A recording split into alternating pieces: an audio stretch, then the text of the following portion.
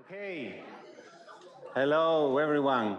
I hope you are ready for a very interesting talk. Unfortunately, I have to give the talk today. Professor Mutlu is not here today, neither tomorrow.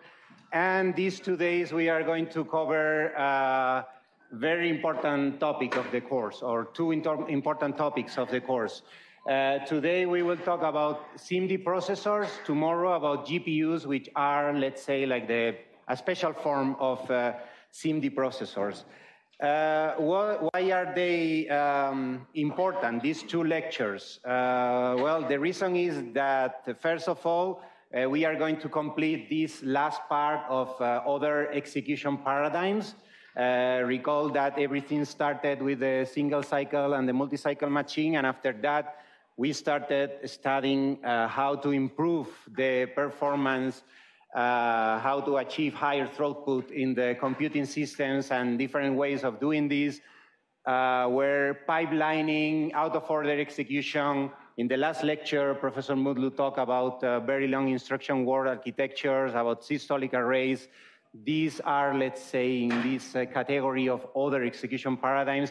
And now we are going to cover some of the most important execution paradigms these days that are SIMD and GPU. That's one reason why these two lectures are important. The other reason is that very likely you will have one or two questions related to these two lectures in the final exam. You can actually check last year exam, spring 2018, which is already in the website. Okay, so this is more or less what I already said.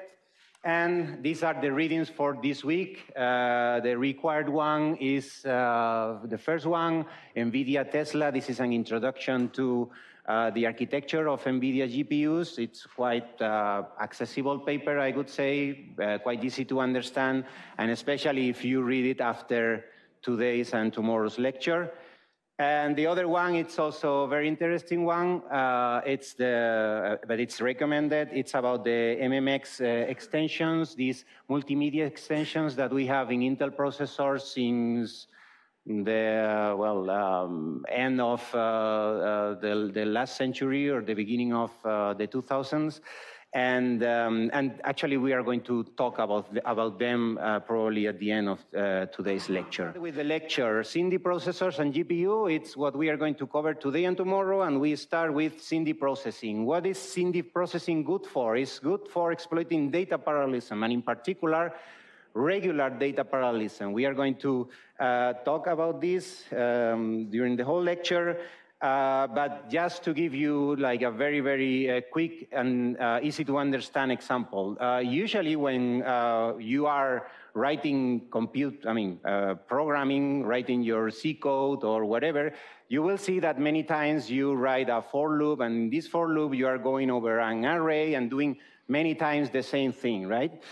So for example, the most easy example to understand is you have two vectors and you want to add them element-wise. You want to add A0 to B0 and store the result in C0, A1 plus B1 and store the result in C1, and so on. So there is a lot of parallelism there.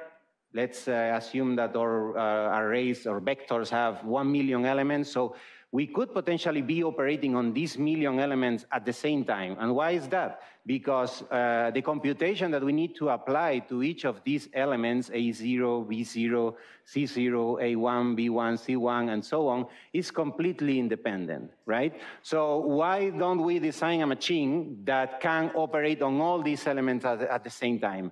Unfortunately, it won't be possible to design a machine with 1 million functional units, but maybe we can create a machine with 128 functional units, and then what we will do is iterating 128 after 128, right? That's essentially the idea that SIMD processors use. So these SIMD processors actually are one of the 4 main categories of computers that Mike Flynn introduced or discussed in his paper in 1966.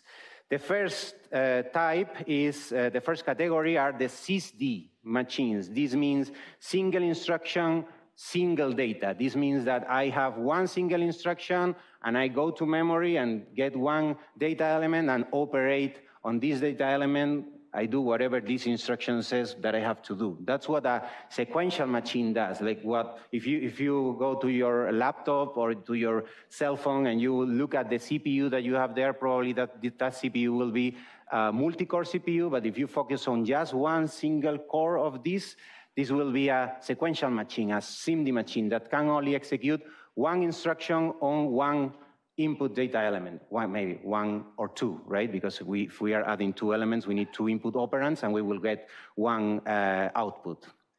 The second group are the SIMD, single instruction, multiple data elements. And these are the ones that we are going to talk about. And as you will see very soon, there are two main types, array processors and vector processors. They are very similar. They have a lot of things in common. That's why we explain both together. What's the main idea here? The main idea is that if I want to add these two vectors, A and B, and store the result in C, I just need one single instruction, add, and store, right?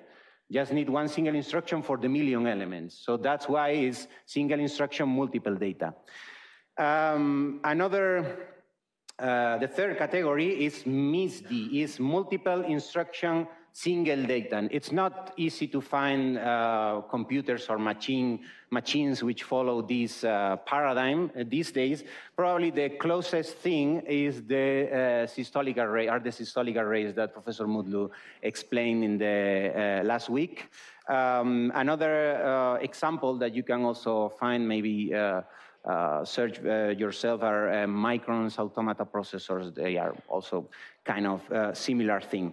And the last category are the MIMD, multiple instruction on multiple data. And for example, I mean, I would say that the easiest example that we can talk about here are multiprocessors, multi-core processors, or multi-threaded processors, whatever you want to call them. And this is when we have different threads of execution, and each thread can be doing a completely different thing. Tomorrow, when we talk about GPUs, we will also relate the way that GPUs process instructions with MIMD, because even though they are mostly SIMD, they also have some features that are related to MIMD. Okay, anyway, let's start talking about SIMD. Yeah, go ahead. Would a single data element refer to a data element as an array, for example, or as an integer? Yeah. Could you repeat? Here it says on a single data element. Do you mean the smallest possible element, like an integer? Yeah, it's a scalar value, essentially. Mm-hmm. So an array? If it's an array, if we operate on an array, then it's a SIMD machine. Okay? Okay. Data parallelism. Let's define what we understand by data parallelism. I think that I somehow already defined that. But data parallelism, in data parallelism, the concurrency, that is the ability of execute several things, several instructions at the same time, or several operations at the same time, arises from performing the same operation on different pieces of data. That's SIMD, and the best example is the vector addition that I mentioned before. Another example can be a dot product of two vectors, right? In dot product, I can also have some sort of independent computation on the different elements, at least for the multiplication part. For the accumulation, yeah, we could discuss about that. We are not going to talk about that right now, but it's another possible example of SIMD computation. You have to contrast this regular data parallelism with something that has already been covered in the course as well. It's data flow. In data flow, concurrency arises from executing different operations in parallel. And the computation can be completely irregular, right? This is computation in a data-driven manner. And also contrast with thread or control parallelism. It's the example that I gave you before about the multi-core processors. In multi-core processors, we can have individual threads running on each of the cores, and they can be doing completely different things. Maybe these different threads might belong to the same program, to the same process, or maybe even completely different processes, completely different applications. So here in SIMD, we exploit operation-level parallelism. We could say that it's a form of ILP, instruction-level parallelism, but not in the way that ILP is exploited, for example, in a very long instruction words architectures, right? Here, it's a much more simple this data-level parallelism, because the multiple instructions are essentially the same instruction on different data elements. Okay, a little bit more. Single instruction operates on multiple data elements in time or in space. We are going to have multiple processing elements. You're going to see that in the next slide. And we say that we have a time-space duality. Depending on if we operate on, let's say, time, or let's say we exploit this regular data parallelism in time or in space, we will be talking about array processors or vector processors. You have the definition here, but the best way to understand it is going directly to this slide. You can already observe the difference between these two array processors here on the left. They have, let's assume for now, 4 functional units or 4 processing elements. I will probably use these terms as synonyms, right? Processing element, computing element, functional unit. I hope it's always clear. So you have here 4 processing elements that are exactly the same. Each of them has a different number, index, of course. And here in the vector processor, you also have 4 processing elements, 4 functional units, but each of them is specialized. Let's take a look at how they execute the code, but first of all, let's take a look at the code. So here we have an instruction string, 4 instructions. The first instruction is a load instruction, and we call it a vector load. Why is that? Because in the same access, when we execute the same one single instruction, we are loading from memory more than 1 element. In this case, 4. Okay, as you can see there, we are going to wherever array A is in memory, and we are getting 4 elements at the same time, A0, A1, A2, and A3, and we are storing them in a vector register. This vector register, you can think about it like a very, very long register, which is, in this case, divided into 4 slots, and in each of these slots, we are going to place A0, A1, A2, or A3.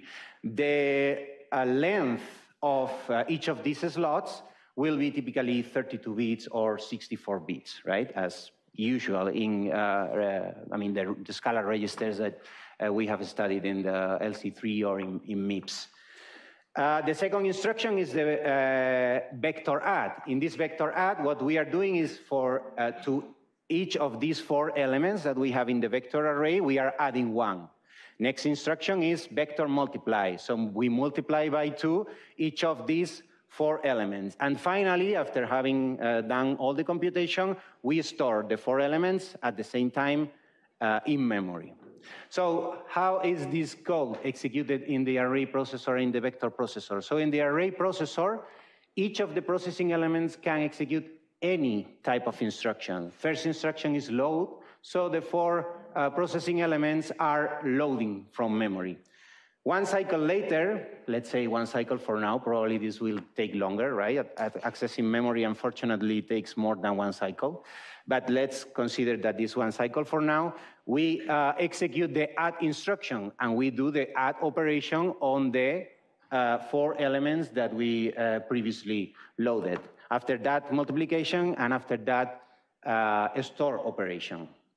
In the vector processor, because we have specialized functional units, we need to execute all the load operations in the same unit. So in the very first cycle, we issue load 0, is reading element A0, after that A1, and after that A2. But observe that as soon as we have read element A0, we can start executing this addition, right? That's why we see this add 0 here in functional unit add.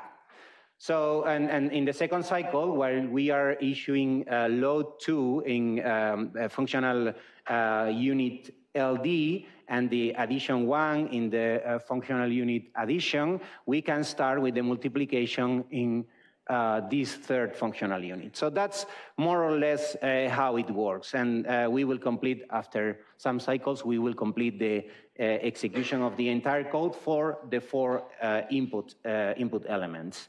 Observe that here in the array processor on the left, we have the same operation at the same time. So in any given cycle, in all the processing elements, we are executing the same operation, while in the vector processor, in the same cycle, we are executing different operations. That's with regards to time. Recall the time-space duality. With regards to space, in the array processor, we have different operations in the same space, while we have the same operation in the same space for the vector processor. So these are essentially the most significant differences between array processors and vector processors. The interesting thing here is that, let's say that this is like a kind of purist distinction. So real-world SIMD processors are a combination of both, and actually that's the case in GPUs, as we will continue discussing today and tomorrow.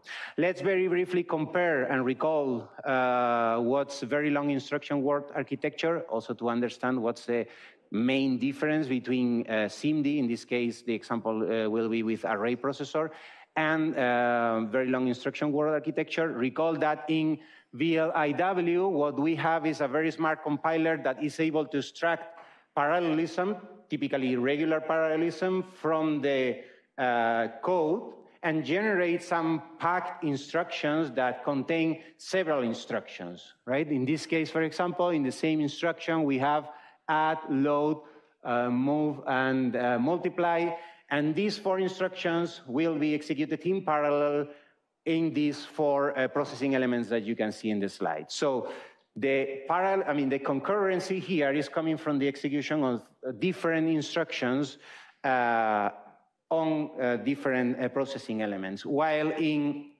the array processors, because they are SIMD processors, we have one single instruction. In this case, it's a vector addition, and what we do is executing the addition for different elements in each of the 4 processing elements. Is that clear? Okay, let's continue. Let's go a little bit deeper. Our first example, and this is actually, it's still sequential code, right? So, but it's a very good example of what is called a vectorizable loop. Why do we call this a vectorizable loop? Because we call it a vectorizable loop because all the iterations of the loop are independent. There are no loop carry dependencies. So I can operate in parallel on A0 and B0 and on A1 and B1, right? That's why it's vectorizable, because I can easily convert this into something, some code that will be executed on a SIMD processor. So in the vector processor, we operate on vectors, not on scalar data, related to what he asked before. And there are some basic requirements. There is a need to be able to store and to load and store vectors, and we do that in the vector registers. Actually, we are going to use this nice thing today, and we are going to see the first example right now. So we have vector registers. I already mentioned or defined what the vector registers are. We are going to contain different elements coming probably from the same array in these vector registers. And these vector registers are going to have one certain vector length. And what's the vector length? Recall the example that I gave you in the beginning. Let's consider vectors of 1 million elements. Unfortunately, we cannot have machines with 1 million processing elements, but we can have shorter machines, and we will, shorter machines with a certain number, let's say 128, 256 processing elements, and what we will do is using them at the same time. This is what we are going to call the vector length, okay? And the next thing is that we will need to access memory, and we are going to access this memory with a certain stride. In principle, you can assume that this stride is 1, like as in the example that we saw before, where we access A0, A1, A2, and A3. The stride between these elements that are accessed is 1, right? But we could be accessing A0, A2, A4, for example, and in this case, our stride will be 2. You had a question. All right. The vector length is the software vector length. So if I have a software or I'm writing something with a vector of size 1000, would that be split on multiple vector registers? Or? That's a very good question. Actually, the way that we are going to do this will depend on the machine. For example, we will see actually at the very end of this presentation, and we are also going to cover this tomorrow, but let me very briefly explain you.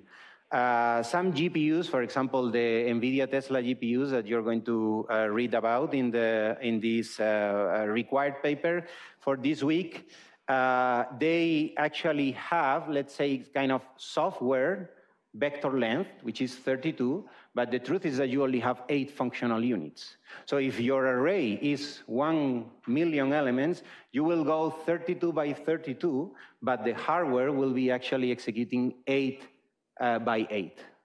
But you will see an example later. Okay, let me very briefly explain a little bit better what this vector length and vector, well, at least vector stride is with this example.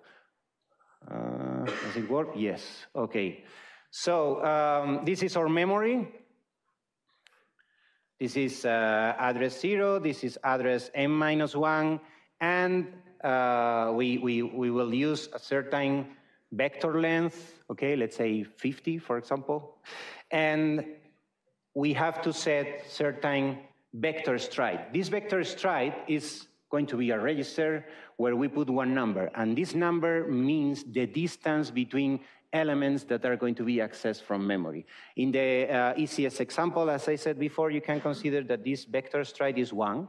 So if this vector stride is 1, and let's say our array A starts here, we are going to access this element 0, element 1, element 2, and so on, right? If we execute one vector load A, what we will be doing, this is our vector register, and this vector register is divided into several slots. For now, let's assume that the number of slots is VLAN, okay?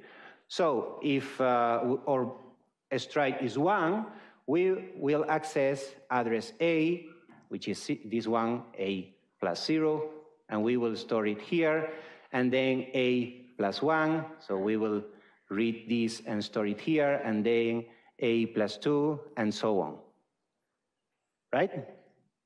If we set the stride to, let's say, 8, we will access A0, but then A8, and then A16. So the addresses that our load functional unit is going to generate are address A's, A plus 0, A plus 8, A plus 16, and so on. So we will be reading this thing and put this here, this thing, put this here, this thing, put this here, and so on. Okay? So this thing is the stride, which defines what's the distance between consecutively accessed elements. Okay? We will continue talking about the stride later. Okay, there we are. Okay, so let's continue. A vector instruction performs an operation on each element in consecutive cycles. That's what we have seen in the example before. But there is something good here. Recall, the operation that we execute on every element stored in a vector register is independent from the other operations on the same vector register.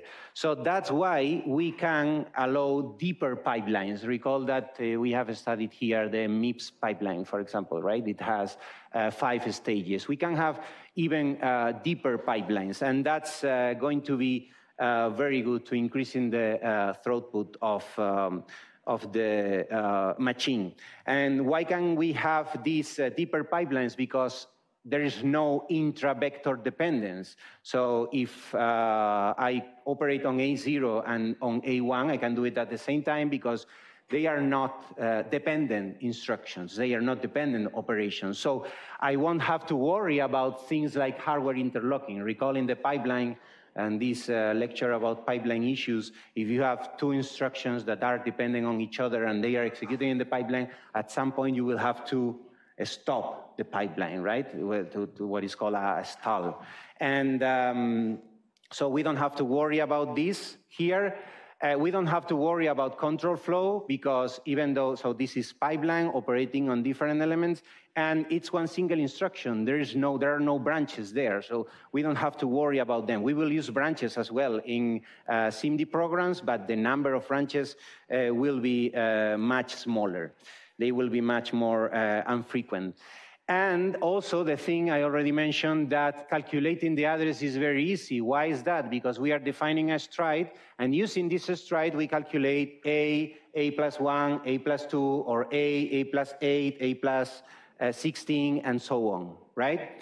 The good thing is that because we know exactly what are the addresses that we are going to access, we could be doing something like prefetching. And what does prefetching mean? Have you ever heard about prefetching? This essentially means that if I know, probably you have, some of you might already have used that in when programming in C. The thing is that if you know exactly what you are going to access in memory, from memory in a certain number of cycles, you could start the access already, right? So here, and going back to the example that we were discussing, I have 1 million elements I want to operate on, and I know that right now I can operate on 32, but after that I will be operating on the next 32. So while I'm doing the computation for these 32 elements, I can already be accessing the next 32 elements from memory. That's what is called prefetching, and there is a lot of research on this, and this is something that nowadays all computers or all CPUs include hardware prefetchers. But this is, let's say, like more advanced concept in computer architecture. So if you are interested, you can come to the computer architecture master's course and the bachelor course that the bachelor seminar that Professor Mutlu teaches as well. Is that a compiler level optimization, or can that be done in hardware? Detection that I can prefetch something? Yes. So either way, you can have software prefetching. Your compiler can detect that and can generate these instructions, these load instructions to go to memory and bring the data, or even easier if the hardware does this for you and for the compiler. That's actually the way it is in current CPUs. Okay, advantages of vector processors. I think that this is something that we are already talking about. There are no dependencies within a vector, so pipelining and parallelization work really well. Deep pipelines, we were already mentioning that. Each instruction generates a lot of work. One single instruction can be useful to operate on, let's say, 32 elements, or let's say 128 elements, depending on what's your vector length, right? And this is definitely useful because remember that in this, how was it called? How was it called in the lecture? The cycle, the instruction execution cycle, right? Recall that the very first thing was instruction fetch, go into memory and bringing the instruction from memory. So this is something that here it's going to be much more efficient, right? We need to read, so the number of instructions that we need to read from memory is much smaller. If we have a scalar machine, and we have to operate on 50 elements, we need to go 50 times to memory to read the instructions to operate on these 50 elements. But if we have a vector machine, we only need to go once, right? So that's why here we say that we reduce the instruction fetch bandwidth. Also, regular memory access patterns. This is what it will be typically. We will define a stride, but after that, the accesses are always regular. And even though we don't really need to cover the reasons why, but it's much more efficient memory access. And then there's no need to explicitly code loops. We will use loops, and actually we are going to see an example at the end of the lecture, but we will have fewer branches. In the end, think that branches are not productive, right? They are, of course, necessary because we need them to control the flow of the program, but they are not really necessary. I mean, necessary they are, but they are not really productive, right? Productive is executing additions or executing multiplications. That is really productive. But they also have some disadvantages. Disadvantages is that they are not good for exploiting irregular parallelism. And actually, GPUs, for example, are not really very good at irregular parallelism. You can, if you're a smart programmer, you can figure out a way of extracting the parallelism and still getting good speed up as compared to a CPU, but it takes obviously more effort. And that's actually something that was already pointed out by Fisher when he was working in these very long instruction war architectures, and this paper published in ISCA 1983, where he said, to program a vector machine, the compiler or hand coder must make the data structures in the code fit nearly exactly the regular structure built into the hardware, right? We need regular data parallelism. And we need to be able to write the code in a way that we access this regular data organization in an efficient way, and we put it in the vector registers in an efficient way. And continue saying it's not only hard to do in first place, but just as hard to change. That is, you might have written your code for, let's say, vector length equal 50, and eventually you need to change this because for some reason the characteristics of your array change, right? So you will have to go and change the code. So this is one of the main disadvantages of these vector processors. And they have more limitations. They can easily become, so a memory can easily become a bottleneck. Why is that? Because I have a lot of compute power already, right? In the examples that we are discussing here, we have, for example, 4 processing elements, and these 4 processing elements can be computing at the same time. So if I need to feed these 4 processing elements, I need to read 4 elements at the same time from memory, right? So I need higher bandwidth. And actually, if you go to any of the, GPUs, for example, most of the workloads that we execute nowadays on GPUs, they are bounded by the access to memory. Even though if you read the specifications, you will see that the bandwidth is amazing, like, I don't know, 700, 800 gigabytes per second. It still is short for what the computing elements of the GPU need. Okay, a little bit more in depth. Now, let's talk about the vector registers. Each vector data register holds n bit values. Let's say typical values, if our vector length is 32, n will be 32. If we operate on 32-bit elements, 4-byte elements, like integer or floating point, they will be, this m bit will be 32-bit, right? And here you can see 3 vector registers, vector register 0, 1, and these will be whatever, x. So, and we also have 3 special registers, which are the control registers. Vector length, we need to define what's the length of the vector that we are going to operate on, the stride, which we have already defined, and the vector mask. So so first of all, vector length can be a maximum of n. This is something that we have already discussed. In an example that we will see later, this vector length will be 50, but then at some point we will see another example where we will have to reduce this vector length to be effectively 15 in the example that we will show. And then we have this vector mask. Why do we need this vector mask? Because sometimes, unfortunately, we cannot exploit all the lanes or the functional units at the same time. And why is that? Because life is not so regular, right? So we need to somehow be able to decide when do we really want to operate on some specific data element or not. And that's why we need to use a mask. And actually, I'm going to introduce here a very important concept that unfortunately Professor Mudlu, I think, couldn't cover when he explained branch prediction, and this lecture that we recently have, and it's called predication. And we are going to see why predication is important, because it's used in vector processors. Let's consider some C code, some high-level language, something like this. I have an if, and I have, let's say that we are going to operate on a vector processor 0, but for now this is just scalar code, right? Just sequential code. And if V0I is 0, I will do this.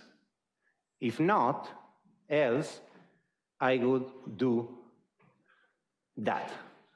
You already know that the compiler for a sequential machine, for a SIMD machine, will convert this into something like, for example, let's invent some useful ISA. For example, branch equal 0. Branch equals 0 this will be a conditional branch, so we will jump if V0I is equal to 0, right? If it's not, we won't branch, and we will do this. But if it's not 0, we will go somewhere where the else label is, and we will do that. Of course, we also need some unconditional jump here, right? And after executing the do this, go to the end of the program. So how is this going to be executed on a SIMD machine? We don't need to have branches like this one and this one. We are going to use predication. And predication consists in having a special register called vmask, which contains 1 bit per functional unit. And the value of this bit obviously can be 0 or 1. And it will be 0 or 1 depending on the predicate. What's the predicate? The condition here, the condition here. So vmask will be equal to 0 or 1 depending on what's the value of V0I. So for example, if V00 is equal to 0, this will be 1. If it's, the next one is equal to whatever, it's not 0, this will be 0, and this will be 1, and this will be 0, and maybe this one will be 1. Okay? And then we will execute do this. But the hardware will only execute this do this for those lanes or those functional units where vector mask is equal to 1. And after that, we will obtain the complement of vmask. So vmask will be 0, 1, 0, 1, and so on. And then we will do that. So this is how predication works. Oh, is that better? Very good. Okay, so this is how predication works. We will see another example at the end of the lecture, and probably, yeah, on tomorrow as well, when we talk about the GPUs.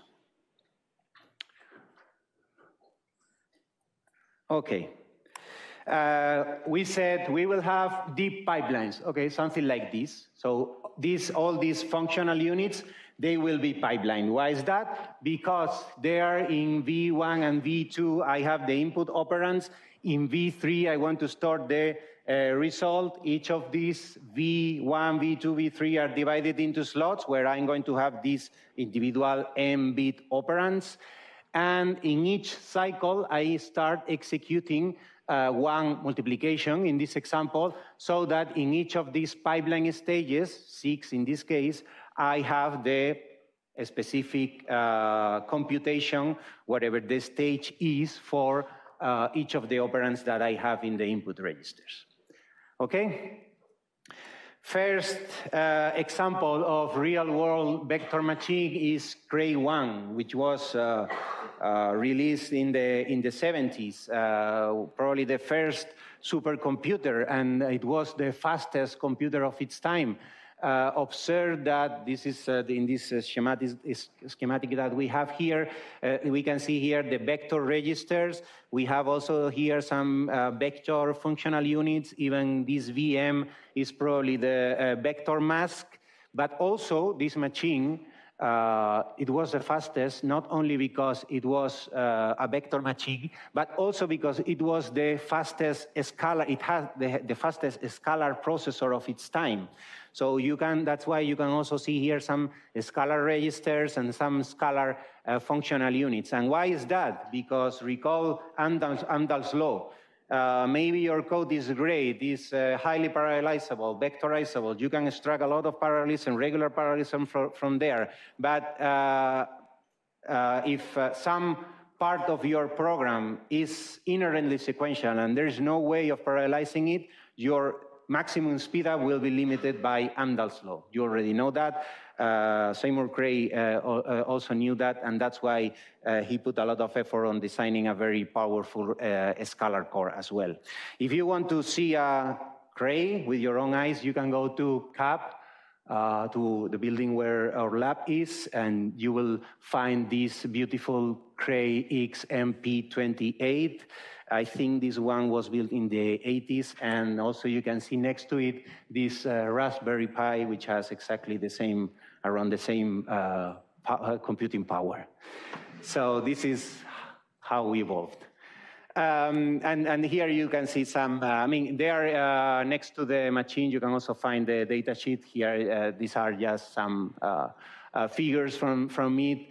In this particular case, observe that this one has 4 scalar CPUs, so it was already multi-processor or not exactly multi-core, but multi-processor. And here you can see vector registers, scalar registers, functional units, etc. A little bit more information here for different models, the number of CPUs, size of the memory, number of banks. We are going to discuss what the banks are right now. And more details about the functional units, and even more about, mainframe, input-output subsystem, and storage device. So, and this is Seymour Cray, the father of supercomputers, and the nice thing that he said is, if you were plowing a field, which would you rather use, 2 strong oxen or 1024 chickens? Well, it will depend on what your field is, right? It will depend on what your computation is about. If you have a lot of regular parallelism, you will probably go for this. If you don't have so much parallelism, but you need a lot of computing power, you will probably go for this.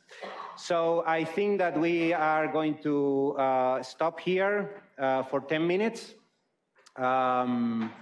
And we will start talking about the memory access, memory banks. Okay. Yeah, let's continue. We already had 10 minutes. We were here, and now we are going to talk about how we access memory, and we will see why we need memory banks and why we need to have an interleave memory in order to have an efficient access to memory. And that's why the reason why is because we have vector loads and vector stores. So we need to be able to access many elements at the same time for read or for write. For now, we are going to assume the simplest case, the stride is 1 And all the elements are going to be loaded into consecutive cycles, as you will see. And the way to achieve this is by having these banks. By having memory banks, we are going to be able to access, to get from memory one element every cycle. And this is something that without banks is not possible. And why is that? Because unfortunately, accessing memory takes usually much longer than one single cycle. This is how banked memory or interleaved memory looks like. Instead of having one single memory thing, a monolithic array with one single MDR memory data register and MIR memory address register, we are going to have a number of banks. In this example, 16. And each of them, as you can see, has its own MDR and MAR. They still share some important components as the data bus and the address bus. So let's discuss how we are going to access them. The first thing to think about is how are the memory addresses going to be mapped into these banks, right? Because if you have some sort of monolithic memory, something like this, let's say that this is our memory, this is element 0, this is element n-1, and I know that this is address 0, this is address 1, this is address 2, and so on, and this is address n-1, right? I have my MAR, I have MDR,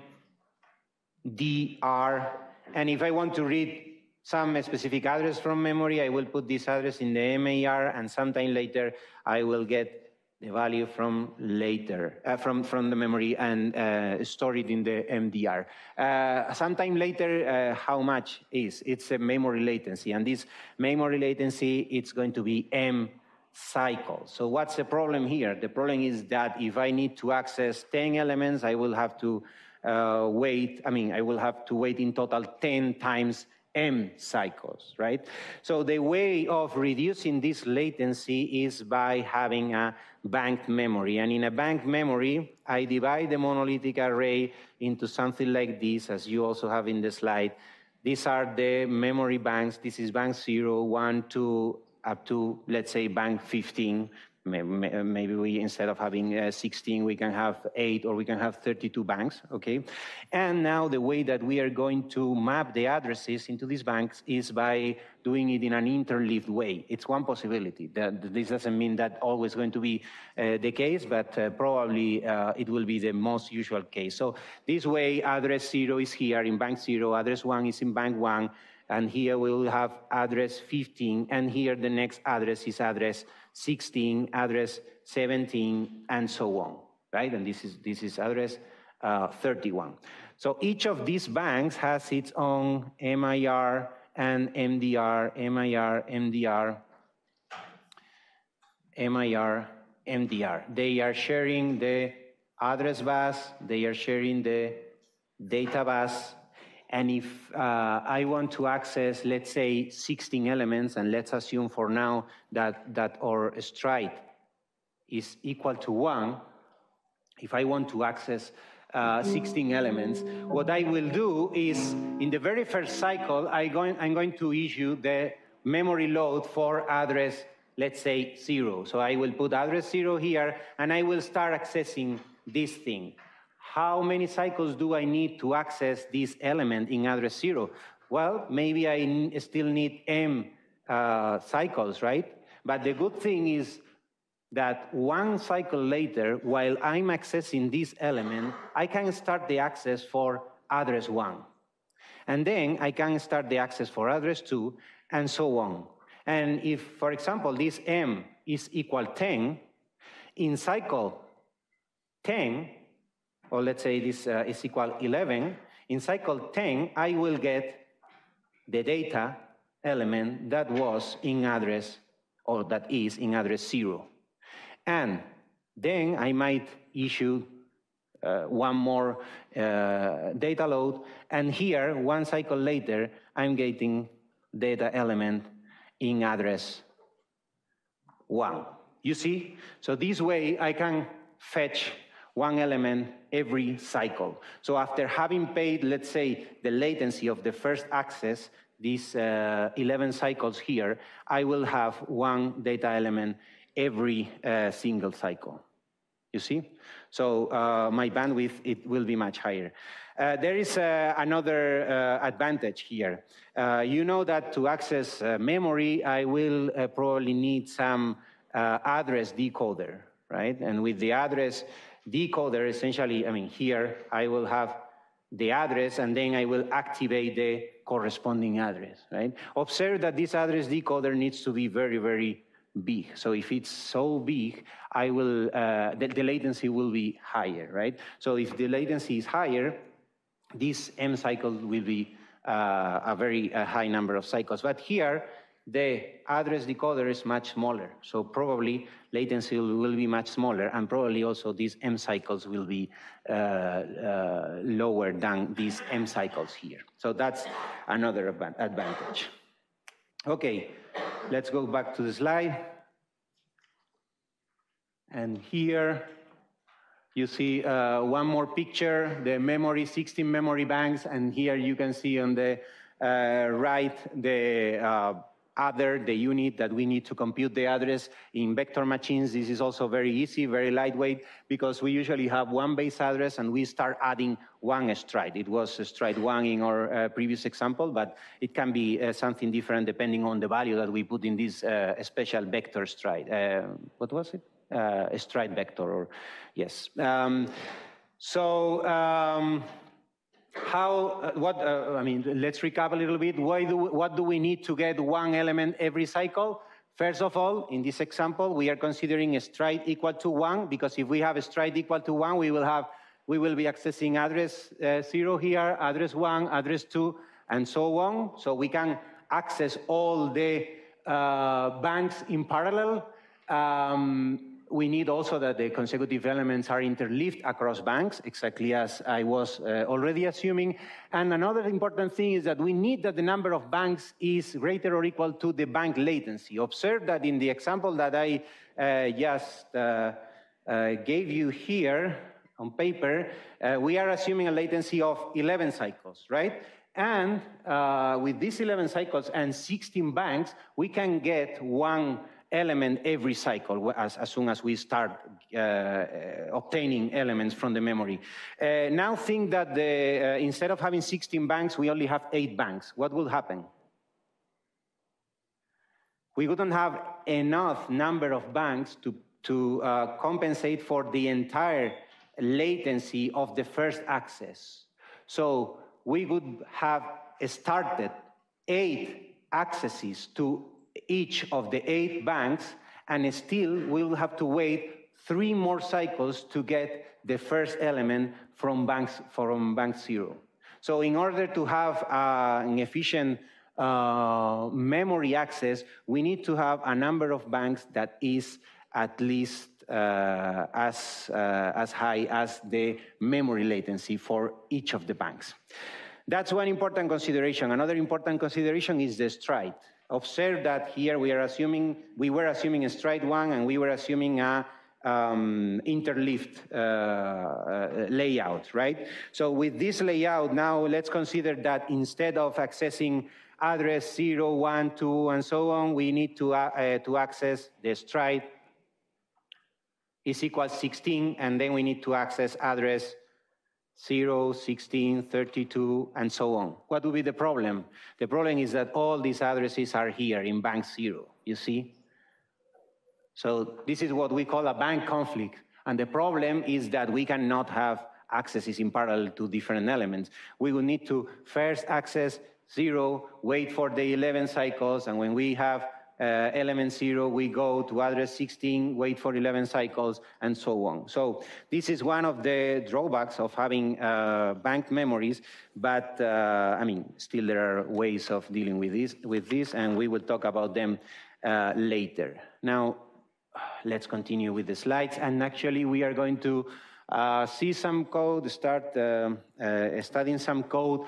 This is some Scalar code. Observe that in whatever ISA this is, we have one vectorizable loop, and in this vectorizable loop, we are going over two vectors of 50 elements, and we are calculating the element-wise average of these elements and storing the result in vector C.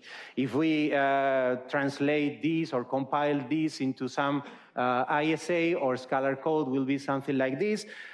Here you can see, first of all, move to register 050, which is the number of iterations, number of times that we are going to execute this code.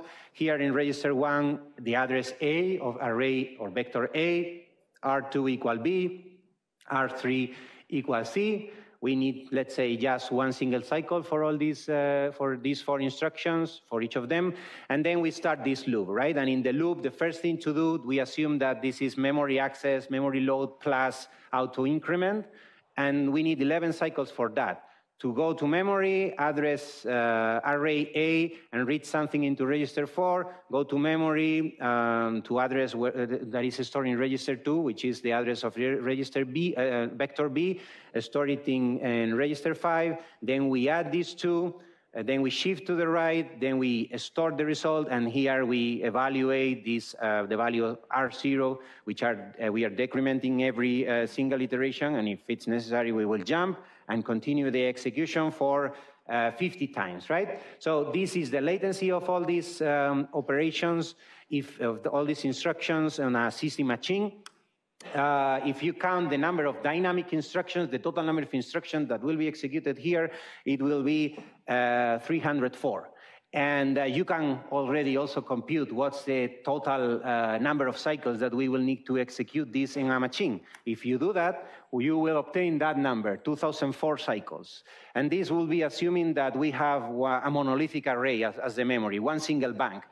Because we want to be fair, and in the vector example, we are going to use a banked memory. We can also do the same, and have a banked memory or interleaved memory for the scalar processor. Let's assume we have 16 banks, but here, if you go back, you could have, for example, 2 accesses at the same time. If we assume that array A is in bank 0 and array 1 is in bank 1, we are only be able to do 2 accesses in parallel, because that's what we have here. And if you assume that, you can calculate what's the total number of cycles, and you will see that the value that you obtain overlapping the 2 load accesses, as you can do if you have at least 2 banks, you will obtain 1,504 cycles. We assume 16 banks. I don't need to explain this because I already explained it on paper. But if you have any questions, you can, of course, ask. And now let's take a look at what happens when we generate vectorizable code or vector code for a SIMD machine. Our code will look something like that, right? Observe that first thing to do is setting the vector length equal to 50. Let's assume that we can have vector length equal to 50, okay? We can later discuss, what if you only have 32 functional units? Yes, of course, this is something that we can discuss, and we will do it at the end of the lecture. But for now, let's assume that we have 50. Let's assume that, well, it's not assume, it's what we need for this code, actually, because in this for loop, 50 iterations, we are accessing always consecutive elements, so our vector stride is 1. Then we have here, these 2 instructions are 2 vector loads. We go to array A or vector A, we read something, and we put it in vector register 0. Then we go to B, read something, put it in vector register 1, and then we have the vector addition, vector shift right, and vector store.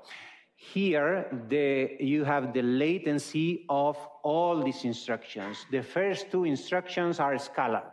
They only take 1 single cycle. There's no vector execution here. Why is that? Because we are just updating 1 single register in the whole machine, right? Which is a VLEN or vstride. But the other instructions are vector instructions, and the way that these vector instructions, recall that slide where we have the different functional units, and we somehow pipeline the execution of the different, for the different vector elements, what we need to do is the same as we were doing for memory. We will have to pay the latency of the very first access to memory, or the very first computation for the first element in the vector array, and after that, we will be obtaining one new element or one new result every cycle. That's why we have this, in the case of the vector load, 11 plus VLEM minus 1. In the case of, for example, vector add, 4 plus VLEM minus 1, assuming that the latency of one add operation is 4 cycles. And this is in total only 7 dynamic instructions. So compared to the 304 that we had for the scalar code, only 7. So we only need to go to memory 7 times to read an instruction. And you will see that this is also much faster. For now, we assume that there is no chaining. What does this mean? This means that we cannot do data forwarding among or between different consecutive instructions. We will see in more detail later. So essentially, this means that if I execute this vector load, first vector load, no, okay, I execute the first vector load and then the second vector load. Observe that I need to execute both before doing the addition, right? The way that I execute these 2 instructions is by accessing memory. I need 11 cycles for the very first element, plus 1 cycle more for each of the remaining VLEM minus 1 elements. This means that right after 11 cycles, or right after 22 cycles, let's say, I can have the first element of V0 and the first element of V1. So this means that I could already start doing the addition for this first element of V0 and V1. If I do that, I'm assuming that I have vector chaining. That's kind of data forwarding. So for now, what we assume is that we have to wait until the very first vector load has completely finished. The second vector load has completely finished for the 50 elements that the vector length tells me, and only after that I can start executing the addition. And that's why this will be the timeline. This is the way that we execute this. That will take 285. Let's take a look here, because it's going to be easier if we look at the code here. So can you see it? More or less. Okay, I think this is better. Okay, so look at the timeline. First of all, 1 cycle. This cycle is for what? For this move instruction, a scalar instruction, 1 cycle. Second cycle for the next scalar instruction. And then I have first vector load. For the vector load, recall how we had to access memory. We put the address in the memory port on the MAR of bank 0, and we start accessing memory. We need 11 cycles for the very first element, and then we will start obtaining 1 element from the remaining banks every cycle, right? And that's VLEM minus 1, which is 49. So this is what I need to execute this first vector load. Because I only have 1 single memory port, this means I only have 1 single MIR and 1 single MDR in each memory bank, I cannot start executing the second load until I finish with the first one. So that's why after that I will have 11 plus 49.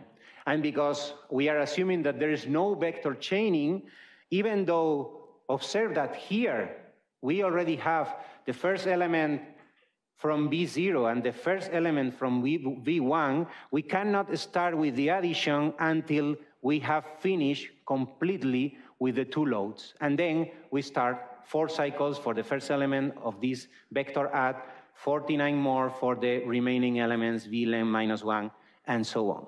So if you calculate, you add all these numbers, you will obtain these 285 cycles.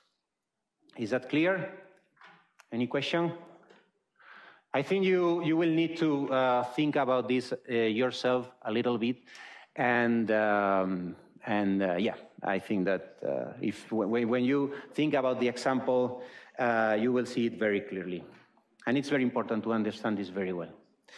Okay, now let's assume that we have vector chaining. That is, as soon as I get the element 0 of V1 in this example code that we have here, as soon as I get it from memory, I can forward it to the next functional unit, which in this case is multiply. I don't even need to write to the vector register. I can directly forward it to the multiply unit. And when I'm done with the result here that I'm going to store in some of the slots in V3, I can chain and store in the, and start the computation of the next addition. So if I do that, observe that the good thing is, as I said before, as soon as I finish with this 11 cycle, which correspond to the load of the first element of the second vector load, I can start the addition. That will take 4 cycles plus 49, which is vector length -1. And as soon as I'm done with this addition, I can start the next instruction, which is the shift right. You see? So this way I can reduce the number of cycles a lot. But I still observe that I cannot have accesses to memory in parallel. Actually, even here, this is a store operation, even though the result for the first element of the vector register is completely down here after executing the shift right, I have to wait a few cycles until I start the store operation. And why is that? Because I have one single memory port in each bank. I only have one MIR and one MDR. The memory latency of 11 is because after you read, you only have to wait 10 cycles until you get a return value, right? Did I get that right? The 49, you mean? No, the 11. The 11. The first address into the MIR, it takes 10 seconds or 10 cycles to get it out. Yes, I had. But shouldn't you then be able to start putting the second addresses into the MIR of the second vector right after cycle 15? You need to have the value in the address in the MIR after you until you complete the entire memory access. You can't just write a new one in. No, you cannot, let's say, save those nanoseconds or whatever. For that, what you need is what we are asking ourselves here. And the way to do that is using, let me show you the example, using multiple ports. I have bank 0 here, bank 1, and so on, 15. Recall that for each of these, I have one MIR and one MDR. I have also for bank 1, I have also for bank 15. And now what I could do is adding a second memory port, for example, with second MIR and second NDR. So I can be accessing memory 2 addresses from each bank at the same time. And this is the way that I can have, I can improve the memory access a lot. And that's what we have down here. And that's why still recall that we have one single address bus and one single data bus. So that's why we can start this second vector load only after 1 cycle after the first vector load started. But using the second port here, the second load port, because actually in this example we are considering 2 ports for load and 1 port for stores, we can start the second vector load, and also because we have vector chaining, you see how efficient we can execute this code here, only 79 cycles, which is more than or 19 times faster than the execution of the scalar code. Okay? Okay. Yeah, let's continue. Questions.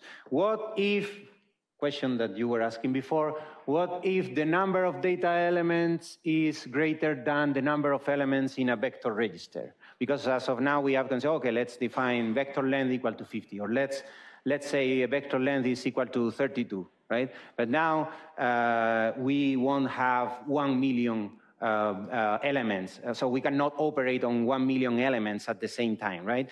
So what are we going to do? We will need to break loops here. So if we have to operate on 1 million elements and the maximum vector length that we can have is 64, as is in this example, we will have to operate on 64, 64, 64. And now let's assume that the number of elements that we have to operate on is 129. If it's 129, we will first operate on 64 elements, we will load, add, store, and then we will jump. We still need jumps, we still need branches in the vector code to operate on the next 64 elements. And finally, the last thing to do, because the total size of the array or the vectors that we are considering is 129, we will have to change the vector length in my example to 1, in the example of the slide to 15, and then operate on this single element or these 15 elements, okay?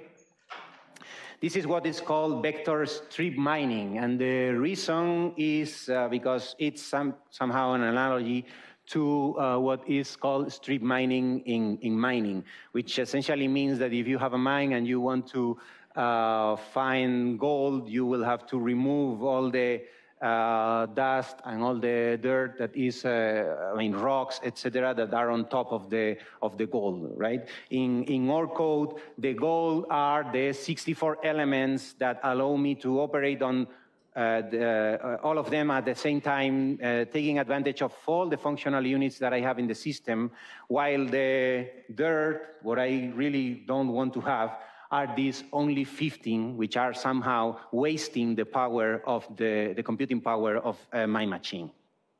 Okay, that was the first question. Second question, what if vector data is not stored in a strided fashion? That's also a very important question, right? Because for now we are considering, okay, let's have very efficient access. So let's assume that vector stride is 1, which means that we are going to access all the elements of the array. Or I also gave you an example. Let's now assume that vector stride is 8. Okay, but it still is regular, right? So I know that I have to access element 0 and then element 8 and then element 16 because my stride is 8. And recall that we could even prefetch because we could know that we will end up accessing element 32 and element 40 and so on, right?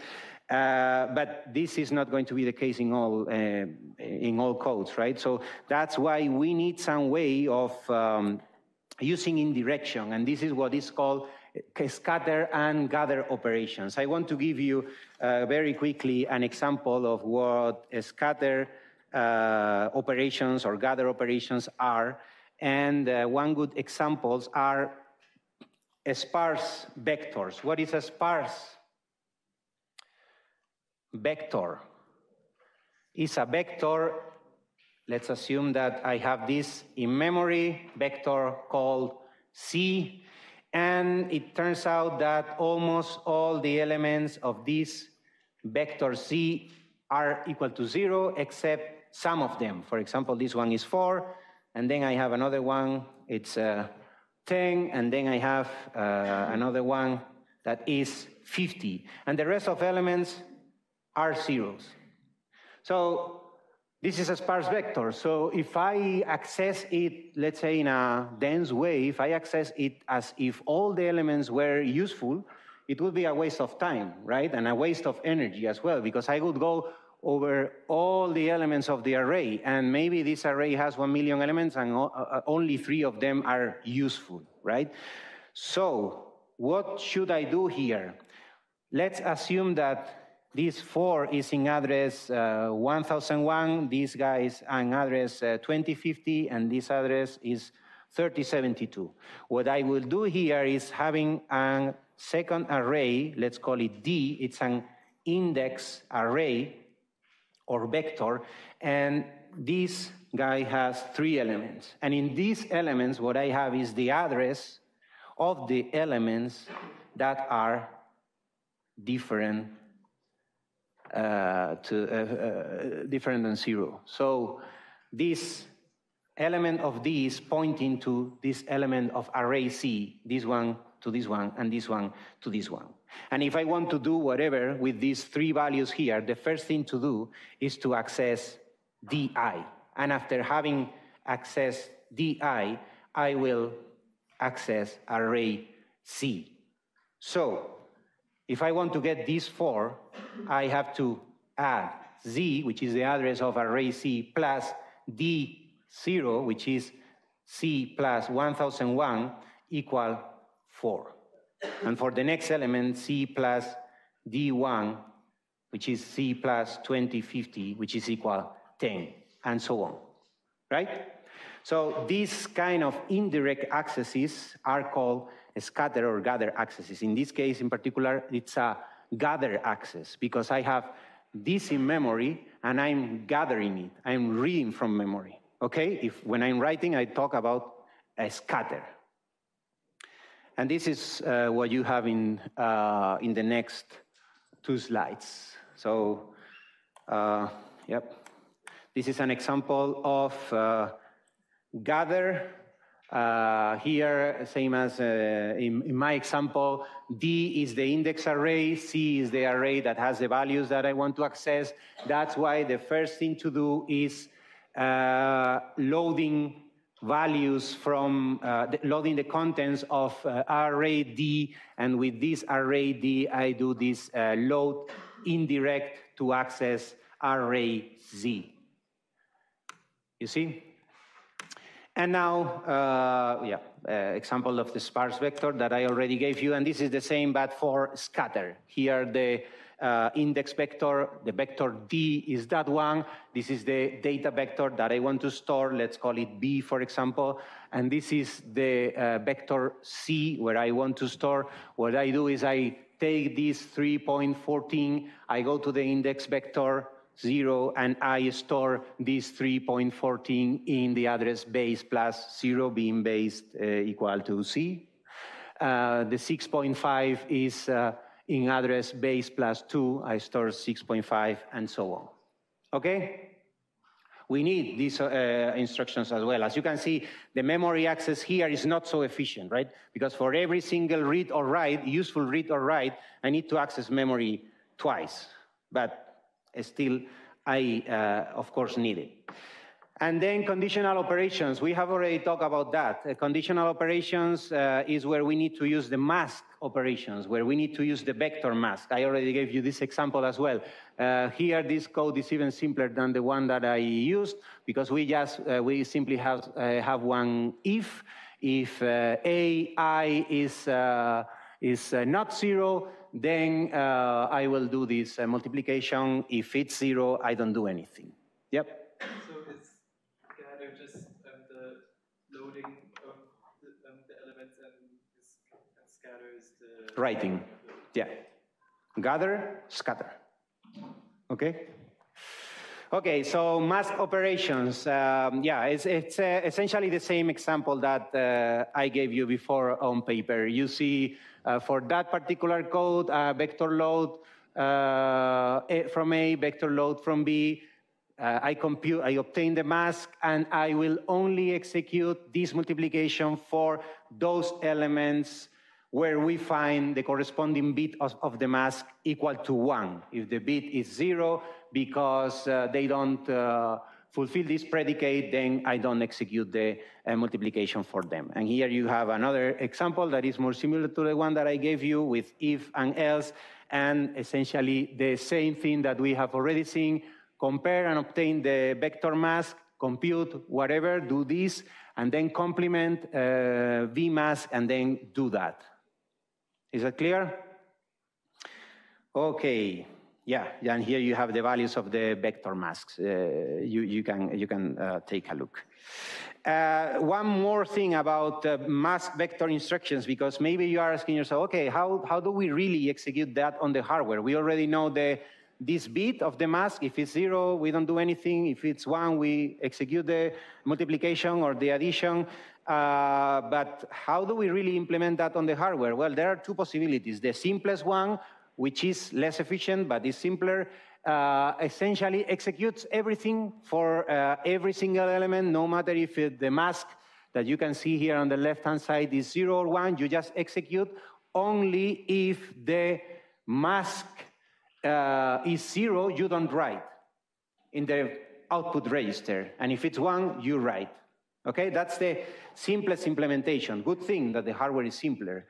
More efficient way, doing what is called the density time implementation. In this density time implementation, the first thing that we will do is going over the entire vector mask and only issue the corresponding operation, let's say the addition, let's say the multiplication, for those vector elements where the mask is equal to 1. That's why here in the pipeline you only see C1, so you only see exactly C1, 4, 5, and 7. Okay? Which one is better? Well, I hope that this one will be more efficient, right? Because you are saving cycles. You are not doing computation for nothing. The drawback is that here the latency for one single addition or one single multiplication will take a little bit longer, right? Because you need to first go over the entire mask and scan it, right? Inspect it before starting the computation. Okay, some more issues to keep in mind. This is also something that we have already discussed. Now we are going to discuss it a little bit more with an example, matrix multiplication. And we have strides, usually, yes, go ahead. In the previous slide, don't they, or shouldn't it take the same amount of time? Because if we have a parallel, if we're doing them all in parallel, does it matter if we're doing 10 in parallel or 5 in parallel? Because the ones that are 0 don't do. What's the point of just doing 5 in parallel? No, so what's the total number of cycles that you will need to execute this thing here? And what's the total number of cycles that you need there? You need, okay, whatever is your, let's say 4 is the latency, 4 plus VLEN minus 1, right? Oh, yeah. But here is 4 plus only the number of lanes or elements for which you are really operating, okay? Okay, so let's go back to the discussion about the strides. Recall the example.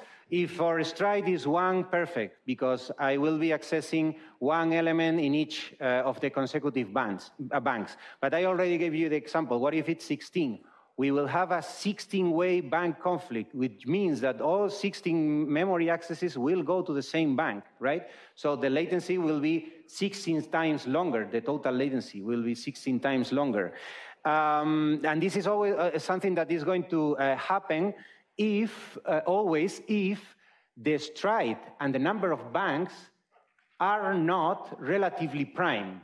So for example, if my number of banks is 16, 16 is a power of 2, right? So it's the only divisor of 16 is 2. If I'm using, let's say, an odd number for the stride, let's say 1, 3, 5, I will never have a bank conflict. So my access will be maximum efficiency. But if it's not, if they have some divisors in common, for example, 10 and 16, I will have some bank conflicts. And that's unfortunate, but that's the way it is. There are ways of dealing with this, as we will describe next. Well, just let me give you a very quick example. Let's consider the storage of a matrix, right? And we are going to, so the storage of, the way that we store a matrix, which is a two-dimensional organization in memory, can be in 2 different ways, at least. Row major and column major. What does it mean? Okay, think about memory. Memory, it's a linear array, right? No matter if we are using banks or a monolithic array, memory, it's actually something like this. Right? This is address 0, this is address n-1. And this will be address 0, address 1, address 2, and so on. And that's the way that the different locations or positions in memory are addressed linearly. But what if I want to store something like this, like a matrix with a, I don't know, row size equal 5 and column size equal 4, right? Number of columns is 4, the other way around. Number of columns is 5, number of rows is 4. How do I store them? Should I do it row major, which means that element 0, 1, 2, and so on are going to be stored like this? Or maybe should I use a column major layout? If this is, because this is element 4, this will be element 5, this will be element 10, and so on. So another possibility would be to store here element 0, and here element 10, and here, element 5, and here element 10, and so on. Depending on the way that I store this, I can do row major or I can do column major. That will depend on the machine, that will might depend on the programming language as well. It depends. So for now, in our example, we are just going to assume that we use row major. And with this row major layout, we are going to multiply two matrices, matrix A and matrix B. So you know that if we want to multiply matrix A and matrix B, what we really want to do is, what we essentially need to do is calculating the dot product of row times column. So I will have to calculate the dot product of A0, which is the first row of matrix A, times the first column of B, this B0. Right? I do the dot product, I obtain a value, and I obtain the first element of matrix C, that is the output. But now what's the problem here? The problem is that I will use row major or column major for both, right? So both are going to be stored in memory in the same way. And if this is matrix A, and this is matrix B, and this is my memory, matrix A will start, for example, here. This is element 0, element 1, element 2, which is element 0, element 1, element 2. But for matrix B, that will start somewhere here. This is element 0, 1, 2, and so on. And maybe this one here is element 10, right? So I have element 0 of matrix B here and element 10 of matrix B here. So I have a stride. When I calculate the dot product of this thing and this thing, for A, that's good. I'm just accessing consecutive elements, so I'm accessing consecutive banks. But for B, I will have to access this element, and probably they will be in different banks, but at some point, unless this stride, which is 10, is relatively prime with the number of banks, I will have a bank conflict. I think that is something that must be already clear, right? So using strides, unless these strides are relatively prime with respect to the number of banks, I will have bank conflicts. Bank conflicts. So how can I deal with these bank conflicts? There are several possibilities. The straightforward one, let's put more banks. If we put more banks, what's the problem? My hardware will be more expensive, right? So probably it's not the best way to deal with it. Another possibility is trying to find a better layout. And this is not always possible, but in some cases it is. And this is important if you want to be, for example, a good GPU programmer, because there is one very useful type of memory in the GPUs, which is an on-chip scratchpad, which is actually a banked memory. And this is the typical thing that if you are a GPU programmer, you will have to optimize and take into account. Maybe some of you, if you have already tried to program GPUs, you might have already dealt with that. So what I could do for that, one way of optimizing the layout here and obtaining and having a better memory access, for matrix B, what I could do is transpose matrix B, and then I will obtain BT, such that instead of having element 0 and then element 10 far away, I will have element 0 here, element 10 here, element 20 here, and so on. And this will be 1, 2, etc. The good thing of doing this is that in memory, I will have element 0 here, and this will be 10, and this will be 20, and so on. So now my stride is 1 also for matrix B when I multiply this thing and this thing. Okay?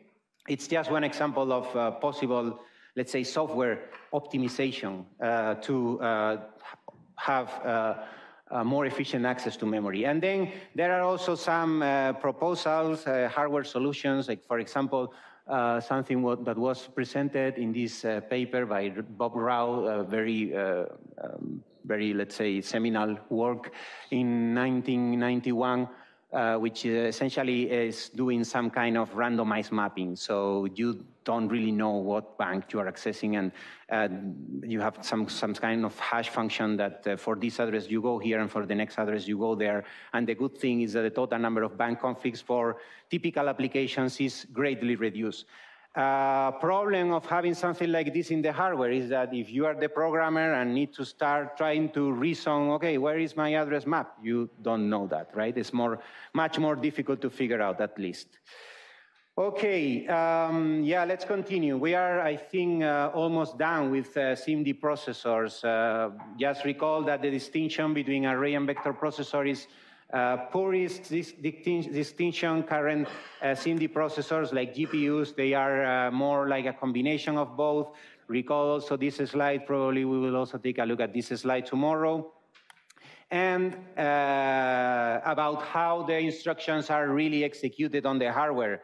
We have throughout the whole class, we have been talking about the vector length, and vector length means the vector elements that you can be operating at the same time, right? And one possibility is having something like this. I have one single functional unit with a probably deep pipeline, and I start issuing operations through this pipeline. First of all, I operate on A0 and B0 to obtain C0, and then for element number 1, for element number 2, and so on. The instruction is exactly the same. In this particular case, vector length is 8, but what I'm doing is obtaining one element every cycle. And actually, in the example that we discussed for this vector code is what we consider, right? GPUs these days are more like something like this. They are still pipeline, but you not only have one single unit, you may have more, let's say 4 in this example. So here, the good thing is that exploiting parallelism not only, or concurrency, not only in time, but also in space, right? And this is how this functional unit might really look. You see 4 functional units up in the top, 4 functional units on the bottom. They might be, for example, addition and multiplication, and observe that they have access to the same registers. This is called a partition register file. And essentially what this means is that in your machine, you have a lot of registers. And when you run your program, you will need a certain number of registers. And what the hardware is going to do is say, okay, what's my vector length? It's 50. Okay, let's divide the total number of registers by 50. And to each of these guys, I'm going to give the registers that they need.